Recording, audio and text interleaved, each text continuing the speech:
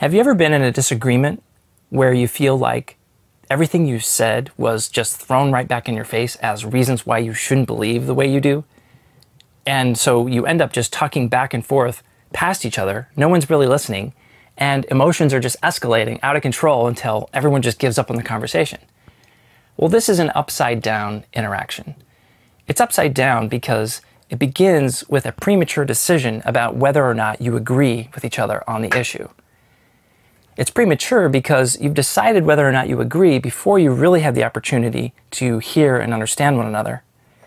And somehow you feel that respect is somehow earned based on the extent to which you understand and agree.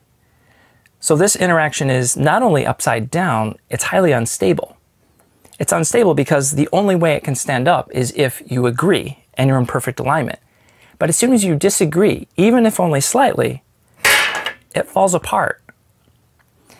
But what would happen if instead you decided to begin every conversation with respect? Respect based on the fact that you're speaking with another human being like yourself.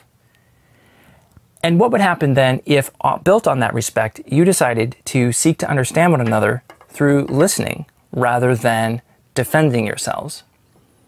Then and only then, in this context, would you have the opportunity to rigorously debate the issues back and forth.